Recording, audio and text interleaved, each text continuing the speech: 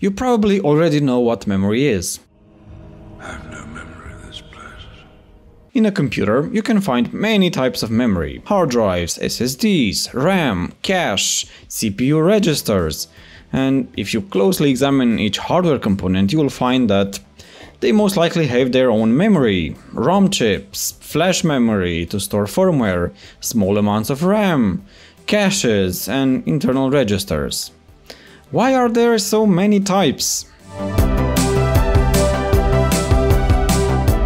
The answer is pretty simple: speed and cost.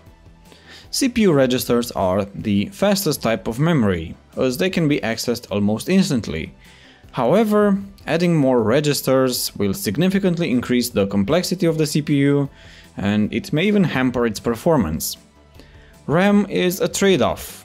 It's significantly faster than hard drives or SSDs, but their cost is significantly higher. A 32GB kit of DDR4 memory costs around $100. For the same price, you could get a 1TB SSD or a 6TB hard drive. If we arrange all of these memory types based on speed and cost, we will end up with this hierarchy, a pyramid scheme. At the top we have the CPU registers, which are very fast but extremely costly. Below that we have all the CPU cache layers, then the RAM, the SSD, and finally the hard drives. And of course, let's not forget about the portable media, optical discs, SD cards, USB flash drives, network storage, etc. Looking at this pyramid, we can also notice a pattern. All the memory types above this line are volatile, which means that they require active power to maintain them. In other words, volatile memory is ephemeral. Okay. Ephemeral. In other words, volatile memory is ephemeral. When the computer is powered down, its contents are lost. SSDs and hard drives are non-volatile, which means that they will continue to hold the data even when the system is powered down. One of the most important roles of an operating system is to manage all of these resources. But first, let's see who is responsible for managing each type of memory. Starting from the top, we have the CPU registers, which are typically managed by the compiler, or manually by the software developer, if he writes in assembly. Of course, there are registers which have special meanings. We are talking about the general purpose registers here. On the next level, we have the cache, which is managed automatically by the CPU. Yes, there are many strategies in which we can help the CPU manage the cache, like accessing memory in a cache-friendly manner, but in any case, this is the responsibility of the CPU. For the next types of memory, there are two major components of an operating system responsible for managing them: the memory manager and the virtual file system. The memory manager is responsible for managing RAM, but it might also use parts of the hard drive in case the RAM fills up, which is called swapping or paging. The virtual file system, on the other hand, is responsible for managing all the non-volatile storage: hard drives, SSDs, USB drives, optical discs, and so on. Today our focus will be on the first of these components, the memory manager. But before we can talk about memory management, we have to address memory address space. This is a very important concept which is at the core of memory management. As you probably already know, the smallest memory unit that you can access on an x86 machine is 1 byte, and you can access any byte of memory by specifying its address. A memory address space is essentially the set of all the possible memory addresses on a particular system. There are two types of memory address spaces, depending on on which perspective we're talking about, depending on the perspective. There are two types of memory address spaces: the physical memory address space and the virtual memory address space. Let's start by talking about the physical address space. This is the memory address space which the CPU exposes to the hardware. The easiest way to determine the physical address space of a CPU is to look at how many address pins it actually has. A modern 64-bit Intel processor has 48 address pins, meaning that their address space is 2 to the power of 48 possible addresses. This means that they can theoretically access roughly 200 terabytes of memory. Hey, it's me from the editing bay, and it looks like I was slightly wrong. 48 is not the actual number of physical address lines used on CPUs, but it is the theoretical maximum of the x86 architecture. I'm currently looking at the datasheet for the 12th generation Intel Core processors, where I found this section which mentions that the processor supports 512 GB or 39 bits of addressable memory space. Unfortunately, I wasn't able to find these datasheets for Xeon and AMD processors, but if you are using Linux, there is a way to find out how many lines your processor has by printing the proc CPU info file and then looking for the address sizes section. As you can see, my 8th gen i7 also has 39 physical address lines. Server CPUs like Intel Xeon or AMD EPYC likely have a slightly higher number of lines, since servers with terabytes of RAM aren't unheard of. Note that this number is not related to the maximum amount of RAM a system can have. The amount of RAM is limited by the memory controller and is usually smaller than this address size. The upper memory regions can still be mapped to hardware. Older 32-bit processors had a limit of 2 to the power of 32 possible addresses, meaning that they could only access up to 4 GB of physical memory. The original 8086 only had 20 address lines, meaning that it could only access a theoretical maximum of 2 to the power of 22 addresses, which is roughly 1 MB. Something you might find interesting is that back in the old days, there were computers where the minimum addressable unit wasn't 1 byte like it is today. You will find this in many mainframes from the 50s and 60s. For example, the PDP-15 had an 18-bit word length. What this means is that you could only access memory in blocks of 18 bits.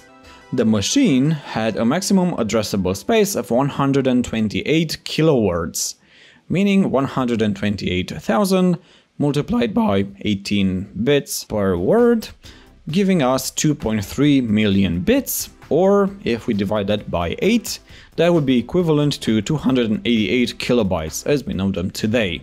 Note that the physical address space of a CPU is not the same thing as the maximum amount of RAM that can be installed on that system. While most of this address space is usually allocated to RAM, some of it is mapped to hardware. And we've already interacted with one of these hardware-mapped memory regions. When we write text to the address B8000, we don't actually write them to memory, we write them directly to the video card. Also, there are some ways in which the CPU can access more RAM. For example, by banking. This was used in older systems. So, the physical address space is the memory space which is exposed to the hardware. From the software point of view, we have the virtual address space.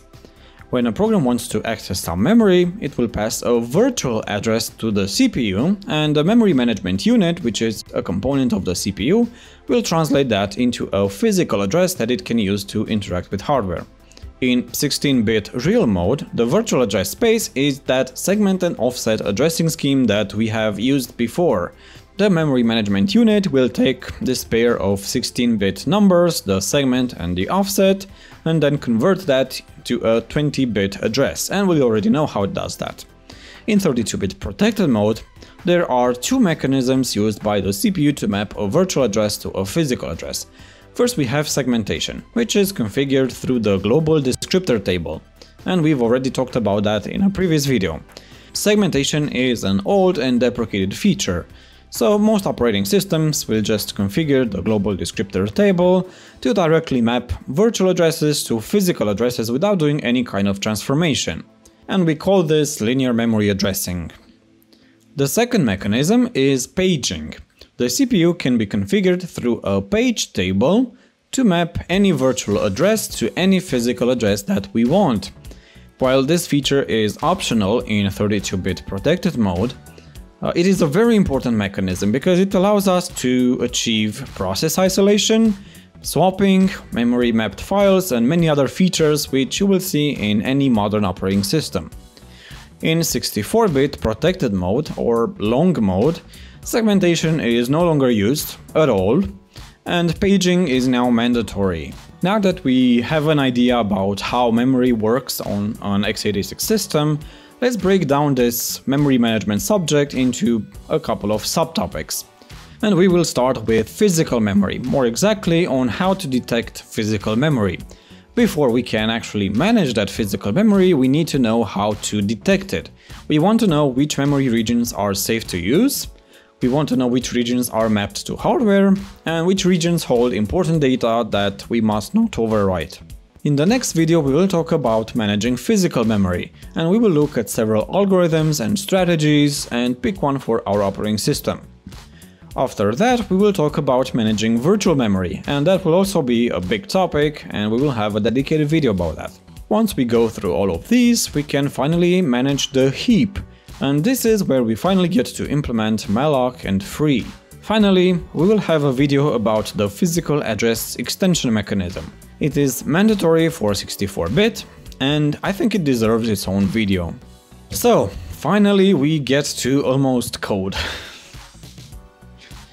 Okay, let's talk about detecting physical memory. The goal of this process is to build a map so that we can know which memory regions exist and what we can safely use. If you are using Linux, you can actually see the memory map it has built by looking at the proc.io.mem file. Of course, our map will not be as detailed as Linux, because to figure out which device uses which region of memory, we also need to go into hardware detection, which is a whole different topic that we'll go to in future videos. By taking all the entries which say system RAM and adding them up, we can calculate precisely how many bytes of RAM we have installed.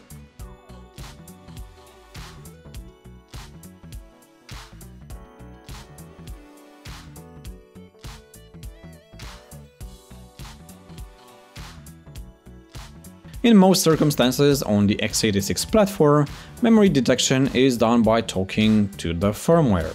This is different than on the ARM platform, where most devices don't really have any detection mechanisms.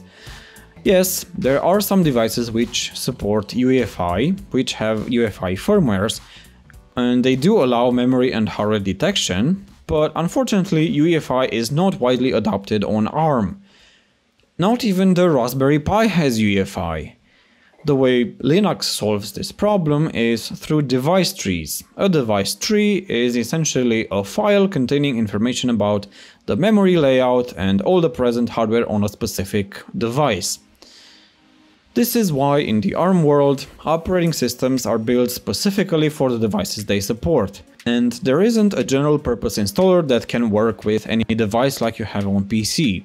In legacy or BIOS booting mode, which is the one we are using for our own operating system for the moment, this means calling BIOS interrupts. Unfortunately, it took a few tries until things became standardized, so there are multiple ways in which we can obtain this information. If you are using a relatively modern computer, which was made within the last 20 years or so, then it should support the E820 function, more exactly the interrupt 15 EAX E820. This is the only function which works with more than 4 GB of memory. In other words, this is the only function that matters. If you want, you could implement some of the other functions, but unless you really want to support very old hardware, you shouldn't bother. These ancient computers are more trouble than they're worth, but if you still want to check it out, you can find a link in the description to the Detecting Memory article on the OSDev wiki, which goes into detail into all the ways you can detect memory. Because this procedure involves calling BIOS interrupts, it has to be done during the boot process, more exactly in the second stage of the bootloader, where we have some infrastructure in place for calling BIOS interrupts. Let's start by creating a function that wraps the E820 BIOS call that we can use from C. A small improvement that can make code more readable is to put the attribute cdecl in a macro called ASM call. This way, the intention is clearer. We want this function to be either implemented or called from assembly.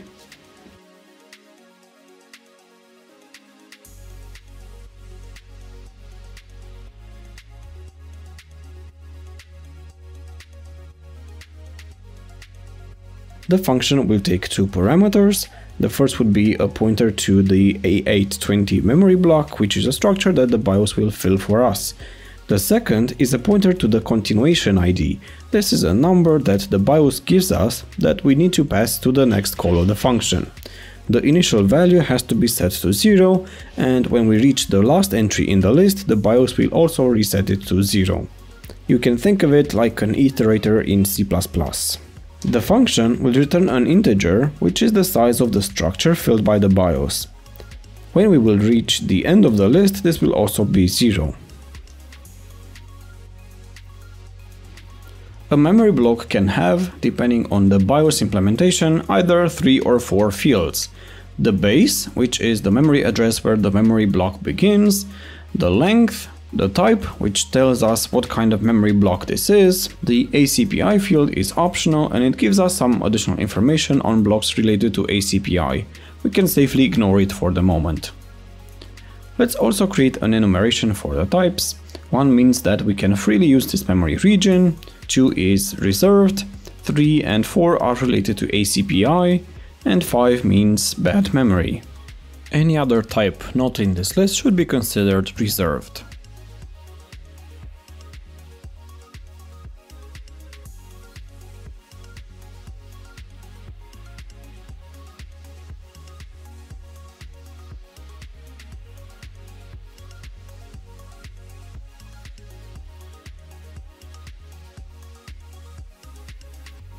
Next, we will implement this function in assembly. Just like we did in previous videos where we had to deal with BIOS calls, we start by setting up the call frame and then going into 16-bit real mode.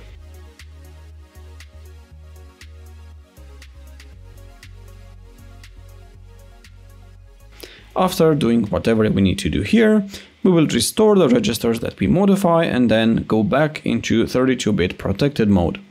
Restore the previous call frame and then return. EAX is modified while entering protected mode, which is why I save it to the stack. Let's check the documentation for the E820 function. As you can see, in addition to the function number E820, we also need to put this signature in EDX, for which we will define a constant. EBX will contain the continuation value, ECX the size, and ESDI a pointer to the structure.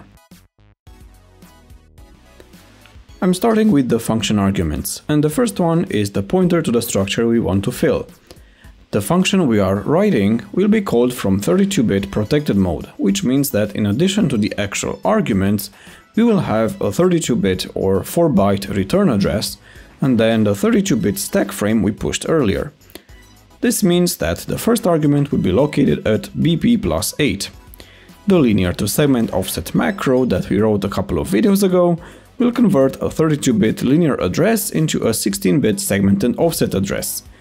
The first argument is the address that we want to convert, then the register where we want to store the segment, in our case ES, then the 32-bit version of the register where we want to store the offset, EDI, and finally the register where we want to store the offset, DI.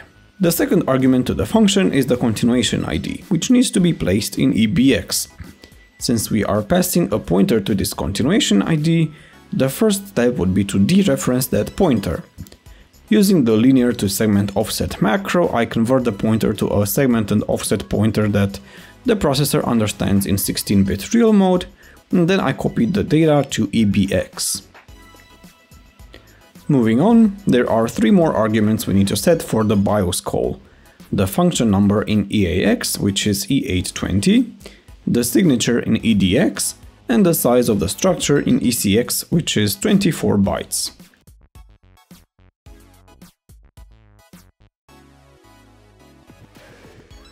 Finally, we can call interrupt 15 hexadecimal.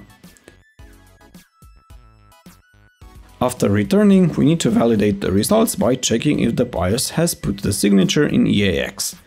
This way, we can tell if the BIOS actually supports this function or not.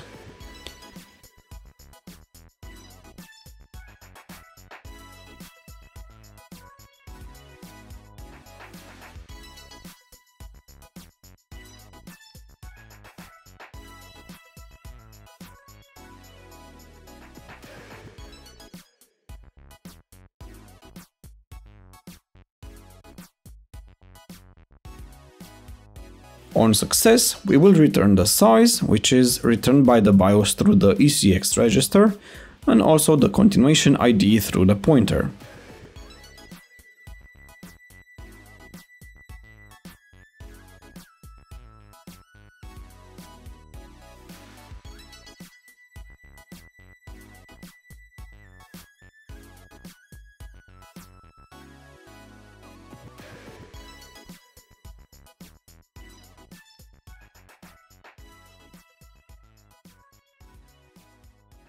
On failure, we just return -1.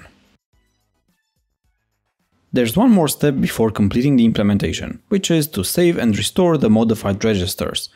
According to the cdecl calling convention, the one we are using, it is our responsibility to save all the registers except for EAX, ECX and EDX.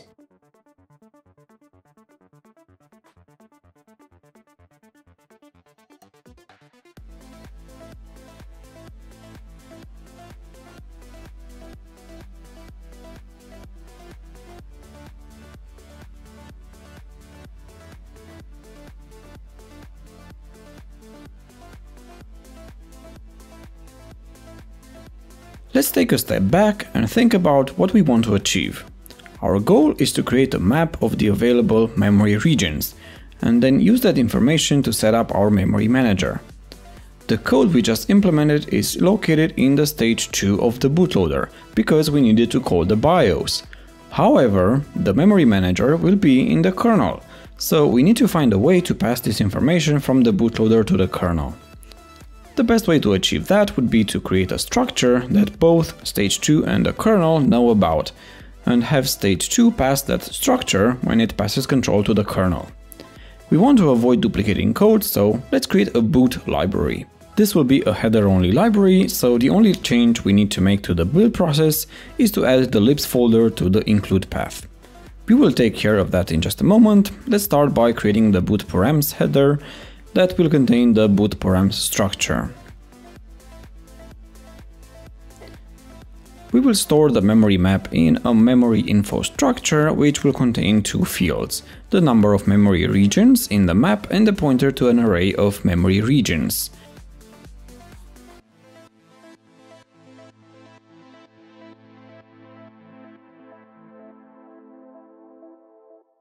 The memory region structure simply mirrors that one of the E820, but by defining a new structure independent from the E820 memory block, it will be much easier to adapt this code so it works with other memory detection methods.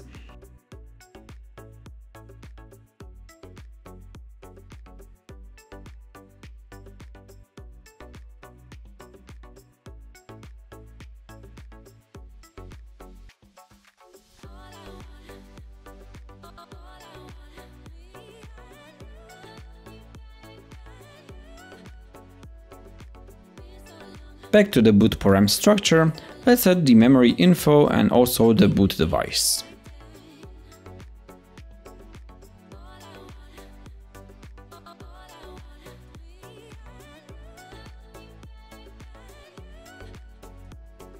Now let's get back to stage 2 and implement our main memory detection function, memory detect. We only have one argument, a pointer to a memory info structure that we will have to fill.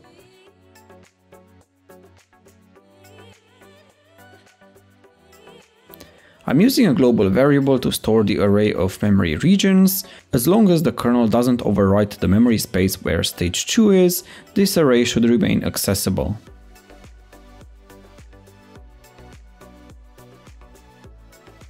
To detect memory, we begin by setting up the call to the E820 function. We will need an E820 memory block structure and a continuation ID which is initialized to 0. Ret will store the value returned by the BIOS interrupt. Then, in a do-while loop, we keep reading the next block as long as the return value is greater than 0, and also the continuation ID is greater than 0. For each memory block, we will store all the information in the mem regions array, after which we increment the mem region count.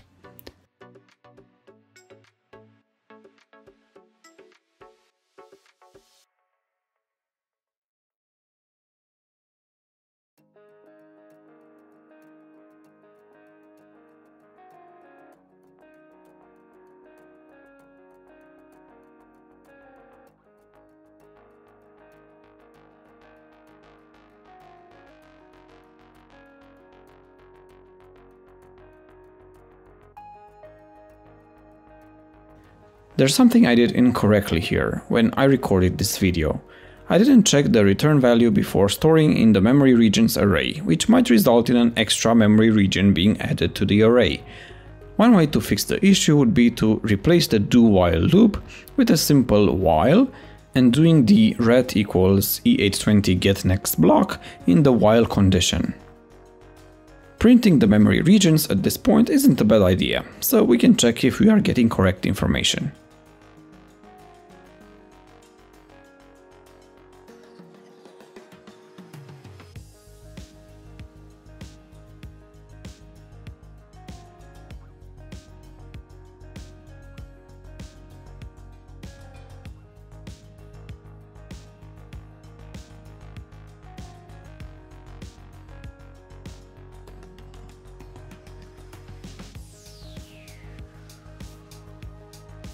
Finally, we need to fill the memory infrastructure passed as a parameter.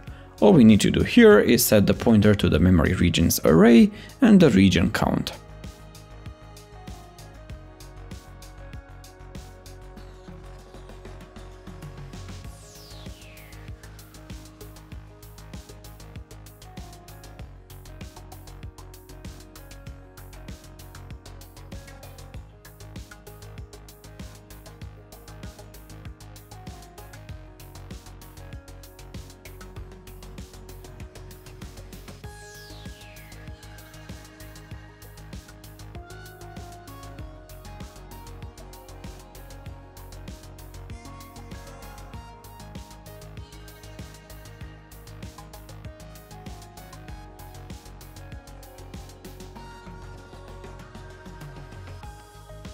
Now that our memory detection is done, let's go to the stage 2 main.c and prepare this boot infrastructure so that we can pass it to the kernel.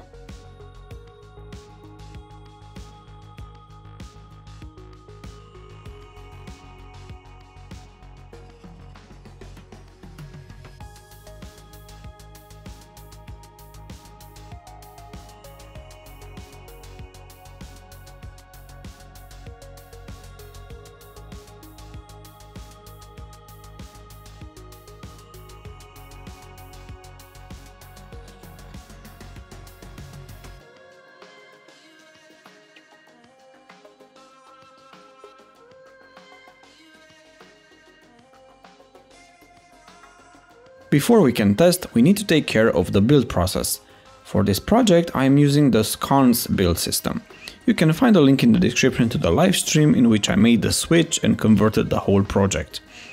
This build system is based on Python, and one of the core ideas is that of environments. An environment is an object that holds the configuration for the build. The cool part is that these environments can easily be cloned, so you can have multiple variations of your build configuration in the same project. For my operating system, I have the host environment, which is the environment used for building stuff targeting the host system, such as utilities, tests, and then I have the target environment, which is used for building the components of the operating system using the cross-compiler toolchain. The top-level build configuration is stored in the S construct, and sub-modules are called sconce scripts. This is the stage 2 sconce script, where I start by importing the target environment I exported in the top-level construct, and then I clone it and customize it. The CPP path variable contains the include path. This is where we need to add the libs directory. You can ignore the C path. I didn't know this at the time when I recorded this, but sconce uses CPP path for both C and C++. It took me a while to figure how to properly add the include path because sconce will not allow us to access stuff outside the directory where the sconce script is. The way I solved this issue was in the top-level construct by creating an additional variable in the host environment called project_dir that refers to the root directory of the project. The host environment gets cloned to create the target environment, and then the target environment is cloned in the stage 2 sconce script, which allows us to access the variable.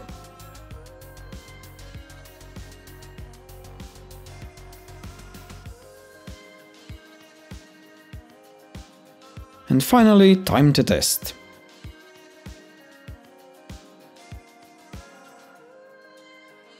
And here we go, the memory map from Chemo. Of course, on real hardware it will look a bit more ugly. For example, memory regions may not be ordered properly or they may overlap, which means that we will need to handle all of these cases in our memory manager. Let's do one more test in which we pass the boot infrastructure to the kernel to see that it works as we expect. We will start by modifying the kernel start function signature so that it has a pointer to the boot params structure. Even though the kernel will never return, I didn't want to pass pointers to things on the stack to the kernel, so I moved the boot params structure to a global variable.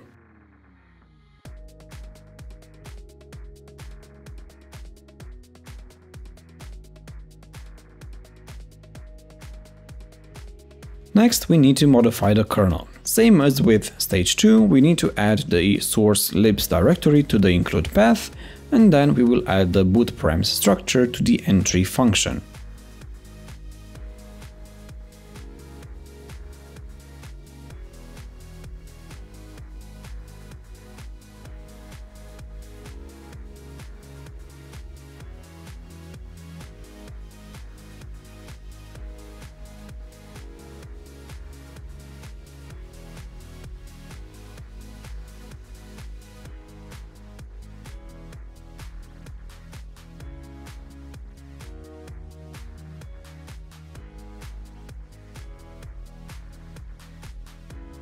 For the test, let's simply print all the memory information we receive from the bootloader.